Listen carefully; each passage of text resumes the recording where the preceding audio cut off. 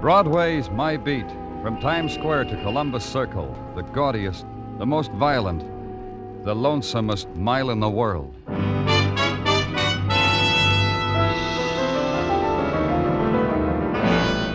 Broadway's My Beat, with Larry Thor as Detective Danny Clover.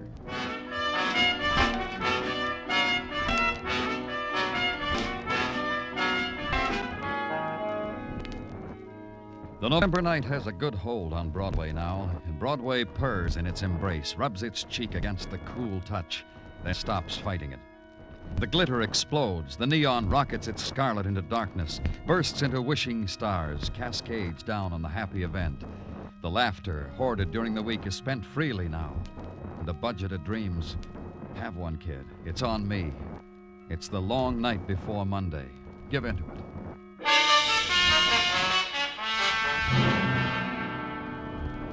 Walk a hotel corridor past a room where gaiety is registered for the night, hung the Please Do Not Disturb sign on its door. And the room next to it, the one you're looking for. Hi, Danny.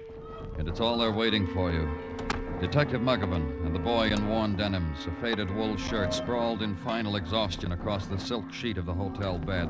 The boy, dead of a knife wound. Quite a party next door. You think in a hotel this class, they thicken the walls. All right, Muggavan. What else have you got? The kid there, stabbed under the heart. Couldn't find the knife, Danny. Couldn't even pry a visitor out of the hotel management. They're discreet, they tell me. Don't notice unannounced visitors, like this kid must have had. That's why... Well, just tell me what... I was going to say, Danny, they're so discreet in this hotel, that's why the party keeps going next door. Nobody knows there's someone dead, except the manager and a couple of bellhops. What made them sit up and take notice? Kid's phone was off the hook. Kept lighting a light on the switchboard. But nobody said they wanted anything. A bellhop came up to find out why. Well, who is he? Registered Joe Blair. Identification card in his wallet says Joe Blair. That's about all there was in it. The card, some loose change, and these dime-a-dance tickets. That's his luggage on the chair. Knapsack with a tin of sardines. This is an expensive hotel. How come... I asked the same question of the discreet management. They say the kid came in, told him he hitched here from St. Louis, laid a $10 bill on the desk, says, "Give me what that buys." Yeah, just goes to show you what I... Oh. Really fun time next door, huh, Danny? The moment gathered together and held, an instant composed of drifting laughter that seeped through a wall and added itself to the nice things furnished by the management. Then silence. The moment of requiem for a dead boy. And later, when the room has been emptied, consider the few things neatly stacked on a chair. The paraphernalia for living of a hitchhiker named Joe Blair. Knapsack, wallet, dime-a-dance tickets. 7th Avenue Paradise, the tickets read. Dance hall, no refunds. So walk down 2 blocks, turn left, go up a flight of steps into a place that sells its paradise for $10 a minute. And heaven is 20 girls 20 and a 4-piece band and pink lights. Walk over to the very large guardian angel in a dinner jacket. Talk to him. Watch him as he moves away from you and whispers to the lesser angels in evening gowns. And finally, as he walks back with one of them in tow, leaves her with you. Hi. Hello, I'm Danny Clover. Well, the boss told me it was something special. He wasn't kidding. Mostly I tell everybody I don't get off till 3. Police. Hey, you snapping? No, you're not, are you? Look, the boss just said you were a friend of Joe Blair. You got to understand when I said I was off at 3 to most parties, what I meant was... All I want you to do is tell me about Joe Blair. Oh, he's in trouble, huh? Well, if his bail goes over $50, I'm not going to be any help at all. Joe Blair's dead. Stabbed to death. Dead? Joe? Oh. He was here tonight, wasn't he? Yeah, he was early, almost opening time. Bought 5 tickets. Well, he was standing where you were, and I was standing over there. We looked at each other and both started running till we met. Did you know him before? No, just Just Dango, like in Strange Romances magazines. I didn't take a ticket from him either. As a matter of fact, I threw $10 in the pot so he could have a downy place to put his curly head to sleep tonight. That's how hard the boy struck me. Did he tell you anything about himself? Just that he hitchhiked across the country, he was broke, and he had a guy to see in the morning. A guy named John Logan, a rich Park Avenue type Logan. Other than that, we just looked flame and fire at each other. And that's all you can tell me, huh? Except my name's Vicky, and he didn't ask. Joe's dead. What do you know? My name's Vicky, mister. Hi.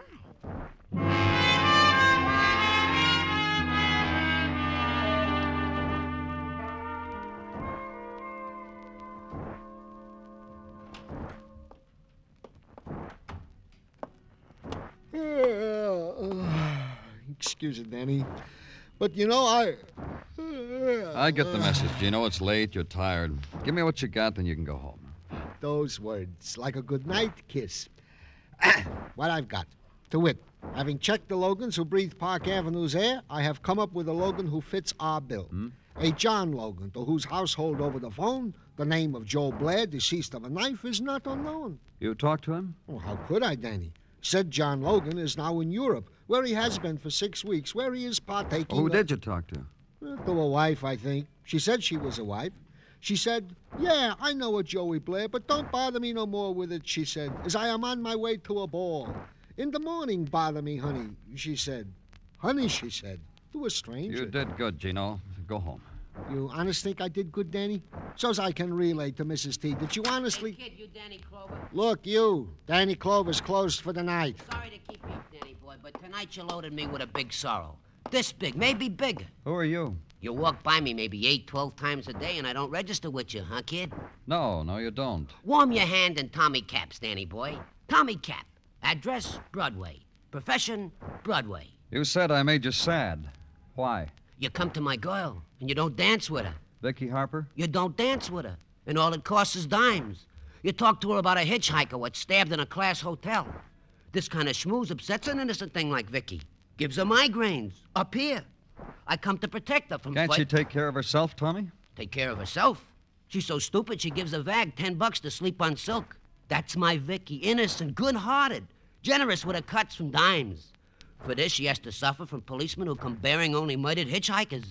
Why? Stick around, Tommy. We can make you suffer, too. Because maybe you reached Joe Blair. Because maybe... Sarge, your man's a comic.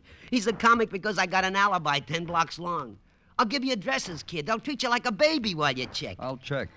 Well, good night, Gino. Hey, Danny, kid, how's about I give you a lift home? My car's outside. We can go any... No, thanks. How about you, Sarge? I'll ride you home to wherever you live. Brooklyn, the Bronx, Canarsie, wherever you want to Well, go. if you're sure it's not out of your way. What's out of my way? It's late, and I ain't had man talk for days. Come on, let's go, Sarge. Danny? Yeah, Gino?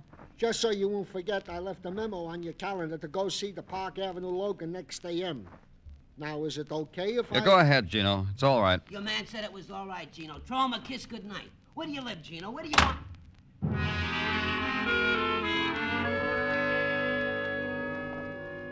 And go home. Back to the room and wonder idly at the fact that there were no unfinished chess problems to solve or stamps to paste in albums, things that a man in the profession was supposed to be good at before going to bed. Just go to bed and try again for the dream you had so long ago you've forgotten what it is and not find it again.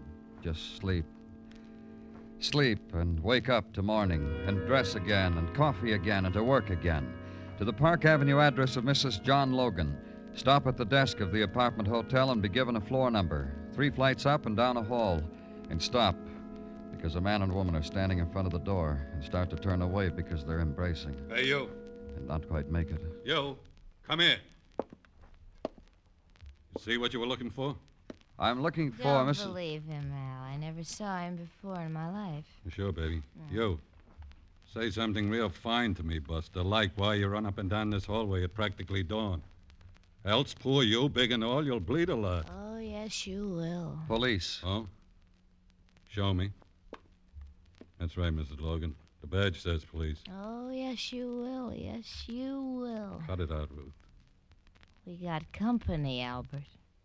you call me Mrs. Logan, the way we said. Because I'm your employer, and I can hire you and fire you and hire you and fire you and hire You mind her? I don't mind it. You know, you're lucky, mister, being a cop at a time like this. I really would have. Right through that wall there, I'd have knocked you, and I could have. Barbell muscles. I lift them. Yeah, it's a fine form of exercise. I approve of it very much. Who are you? Hers? Mrs. Logan's bodyguard. Like she said. Hired to guard the body and the home and the welfare while Mr. Logan's in Europe. And I miss him, too. Don't you forget that, Albert. I don't want anybody to forget that. You or any of you. Or say, yes, ma'am, to me, Albert. Yes, ma'am. A boy named Joe Blair mentioned your husband's name, Mrs. Logan. How is old Joe? How's old Josie today, I ask you? Dead. Murdered. Old Josie's dead and murdered, Albert. You'd better get some sleep, Mrs. Logan. Look, mister, I was bringing her from a party. It's my job. Mrs. Logan, how do you know Joe Blair? Picked the lad up in St. Louis and dumped him in Indianapolis. Hitchhiked with me. Hitchhiked. I told you, Albert. Yes, ma'am. On my way back from sunny California, driving along, there was he. In St. Louis, Mo. Knapsack on shoulder, thumb in the air, wind on his cheek. In Indianapolis, he moved over an inch toward me. I pulled up near a cop, smiled at Joe, and told him goodbye. My life with Joe Blair. You want anything else with her, mister? Yeah, I do. When she's sober, see that she gets that way. That's my job. Do it. I'll get around to you later, both of you.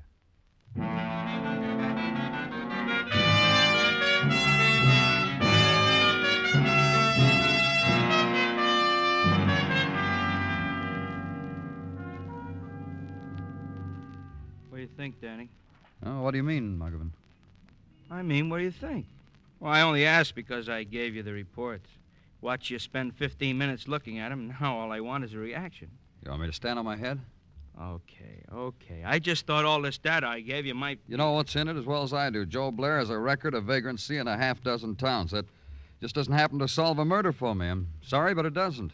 Okay. I just thought there was something you might know that I don't know, and whatever was in these reports... You gonna bite my head off if I answer? Answer. Lieutenant Clover's office, Detective Muggavan speaking. Who? Oh, yeah. Where till I write it down? West 68th, huh? Okay, I got it. Thanks. Danny? Yeah? Kid named Tommy Cap, the boy that took Tartaglia home. The call was about him. What about him? He's in an alley. We better go get him.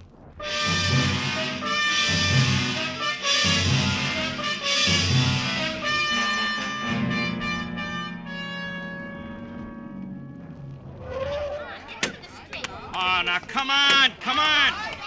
Police officers, now let us through. Break it. Why don't you go home, lady? It's supper time.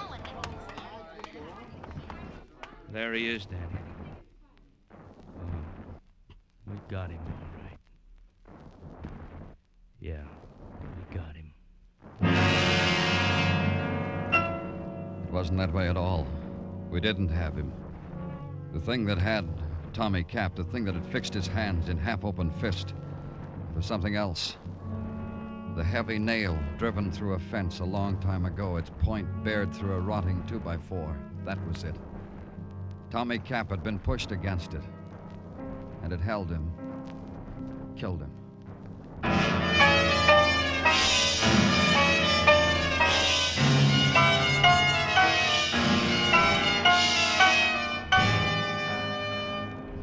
You are listening to Broadway is My Beat, written by Morton Fine and David Friedkin, and starring Larry Thor as Detective Danny Clover. The Sunday afternoon edition of CBS Radio World News Roundup, broadcast on most of these same stations, keeps you up to date at all times. There's hard-hitting news and analysis by noted CBS radio reporters Bill Shadell, Howard K. Smith from London, Charles Collingwood covering the nation's capital, and UN correspondent Larry Lasser. Every Sunday, CBS Radio's great team of correspondents and reporters give you their weekend of observations as well as the news that will shape history in the days and weeks to come.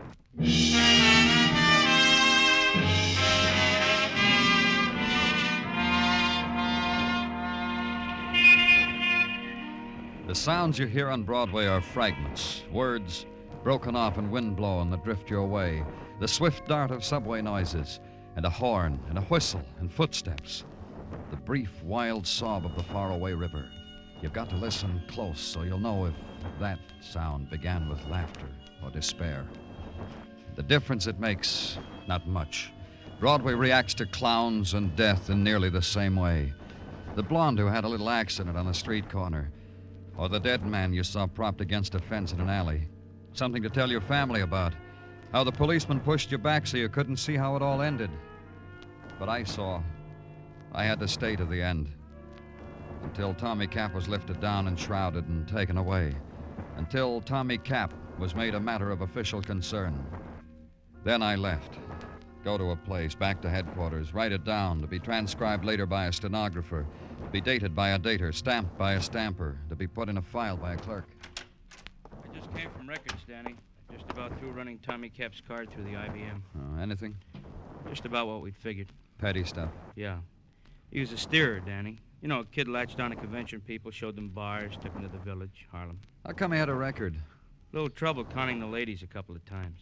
Oh? How? He'd promote them for neckties, maybe a sport jacket, meals. The couple times we know about, he tried to put the bite on them for dough. $200-300. Twice the lady squawked. Uh-huh. Well, did you get his address? Sure. Rooming house off of West 49th. Might be something interesting there, I don't know. You mean it's an interesting rooming house, Muggavan? A landmark or something? Why don't you ever let me finish anything, Danny? I'm sorry. What about it? Not the rooming house, the roommate. A musician, a piano player named Norm Persack. What's interesting is he plays piano at the 7th Avenue Paradise, that dime a dance joint. You think that's interesting, Danny? Yeah, I think that's interesting. Thanks, Muggavan. Thanks a lot.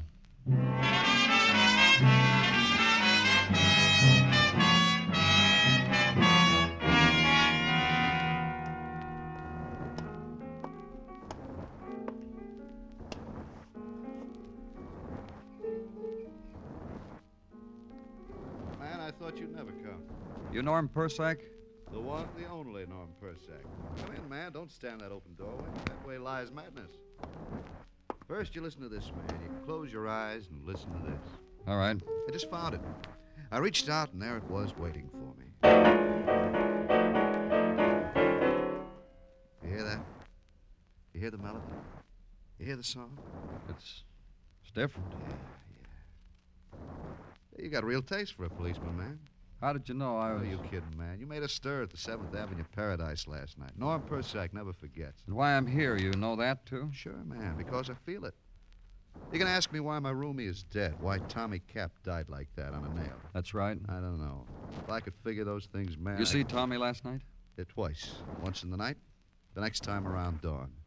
That's the crazy time. Tell me about it. Night, Tommy walks in here, dons a Brooks Brothers suit, with the vents in the back, Yeah. Flips the vents at me, walks out. The other time? Dawn. Tommy walks in on me, gathers up his silk shirts, the ties that glow in the dark, throws a kiss, says, "See you around, kid. This is farewell to nothing." His parting words. He tell you where he'd been, where he was going? He said where he was going. Stands because he hit me for $50 before he left. $50 for wires. Wires? Telegrams. They sell them down the corner hotel. You know. Yeah, I know. You're lucky, man. Here. I'll give you a song to exit on.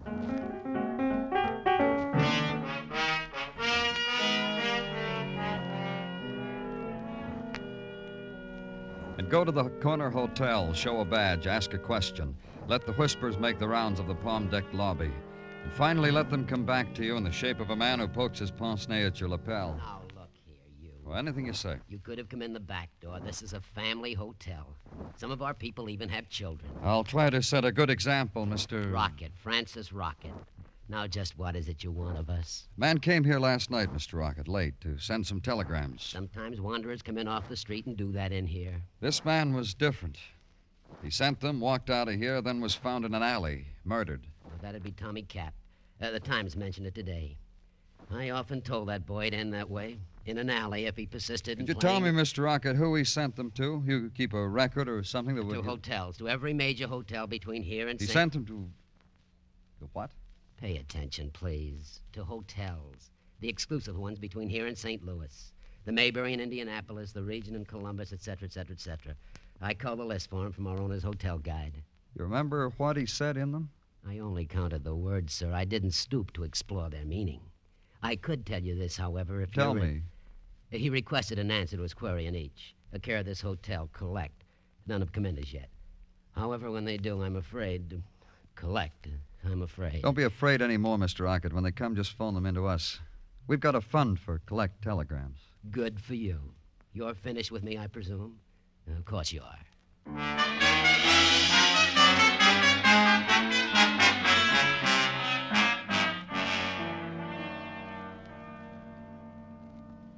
Yes, Mr. Rocket.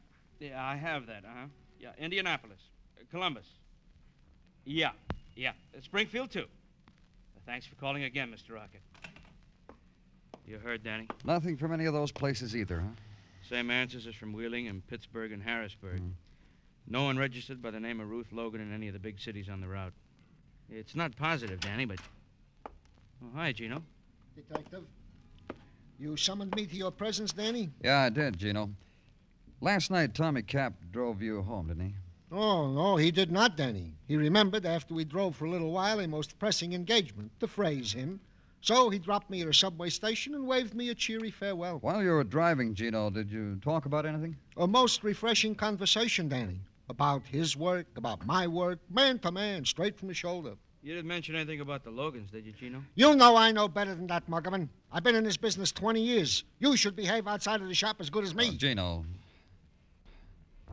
did he try to talk to you about the Logans? Indeed, he made mention of saying, but I deftly sidestepped the issue. That's when he dropped me. What else is on your gentleman's mind? Nothing, Gino. Nothing at all.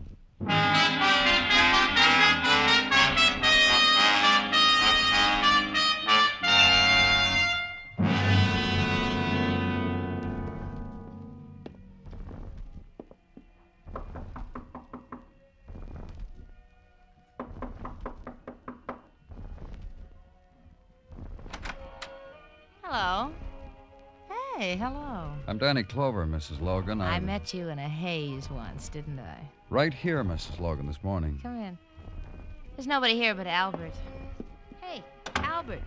We know him, don't we? You back again, Buster? I'm interrupting something. I'm teaching the ape a waltz. Watch us. Come on, Albert. Now, look, baby. Say yes, ma'am, Albert. Yes, ma'am, but I ain't waltzing. We didn't before anyhow, did we? Did we? Turn off the record, Albert. Yes, ma'am. We ran it down this morning, mister. Did I have fun, mister? Hi, mister. This morning we talked about Joe Blair. You remember that?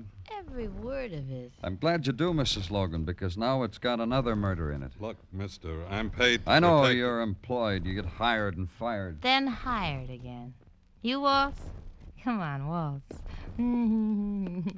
Don't stand there, mister. Waltz with me. Leave him alone. Stop making a jerk out of yourself. Say please, Al. A man walks in here and talks about 2 murders, and I'm going to say please. You're a jerk, Ruth. J-E-R-K, jerk. The ape spells. Give him a penny, mister. You people want to perform, go right ahead. I'm still going to talk about murder. All right. We'll listen. Won't we listen, Albert? A question, Mrs. Logan. All right. You left Joe Blair off in Indianapolis, and you kept right on going, that right? Right. From Indianapolis, where did you go? Columbus. I stayed there overnight. Where'd you stay? What hotel? The Regent, where I always stay. I think it was a Regent. Maybe it wasn't. It wasn't. It wasn't at any other first-rate hotel in Columbus. I always stay at first-rate hotels. I was at the Regent. We've checked every good hotel between St. Louis and New York and most of the motels. You didn't stay at any of them. Isn't he clever, Albert? You should be like him. Buster's getting interesting. Let's listen, huh? You drove right through, didn't you, Mrs. Logan? I'm a frail little girl. That's a long, long ride for a frail little girl. Not if Joe Blair helped you drive. He must have been pretty good company. Curly-headed company. All the way from St. Louis. He must have been interesting. Curly-headed. And you must have interested him. He got to New York and he didn't want to let you go. He gets cleverer all the time, doesn't he, Albert? Yeah. On the trip cross-country, he found out you were wealthy, you were married. He figured he had a good thing. Called you. Made you meet him at his hotel. When this is over, Albert will waltz and waltz. Yeah, yes, ma'am. You met him, Mrs. Logan. Decided you were a fool to have ever picked him up in the first place. A knife got mixed up in it, and when you walked out of his room, Joe was dead. If what you say is true, then I'm a murderess. Did you hear that, Albert? I heard. Someone else figured all this before the police did. Tommy Cap, he found out about a hitchhiker mixed up with a wealthy married woman, so he checked all the hotels between here and St. Louis for blackmail purposes. You're right, baby. The mister is clever. We're going to waltz, Albert. Don't forget. So Ruth sent you, Albert, to have a little talk with him. In an alley. Where you're going. You killed him. An accident. He backed into a nail. Maybe I'll find one for you. There's a lot about this dancing I haven't taught you, Albert. Our song, Ape. Chill you? Second. Okay, if you want it this way, Albert.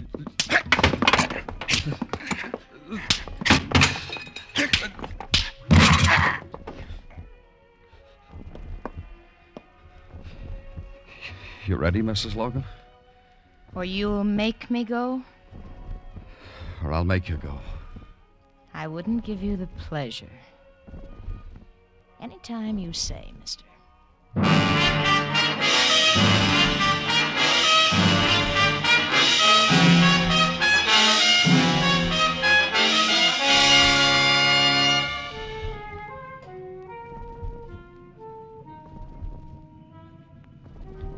The wheel spins on Broadway, and you bet against the dealers of the night. On the blood red of neon, on the black of the searching wind. Pick a color and make a prayer, and the wheel stops. The red pays off with heartbreak, and the black with dust in your mouth. It's Broadway, the gaudiest, the most violent, the lonesomest mile in the world. Broadway, my beat.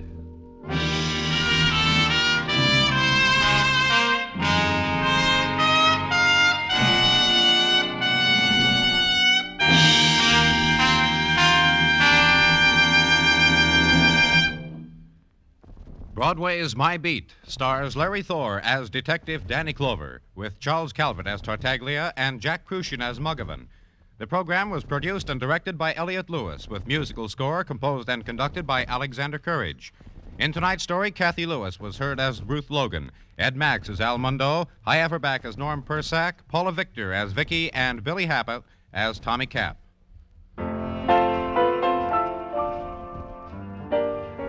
Lovers of fine music are already familiar with the strong, melodious voices of the Choraleers on CBS Radio. This is to remind our many Sunday night Choraleers listeners that this excellent choral group will be heard at a new, earlier time on most of these stations starting tomorrow. Bill Anders speaking. This is the CBS Radio Network.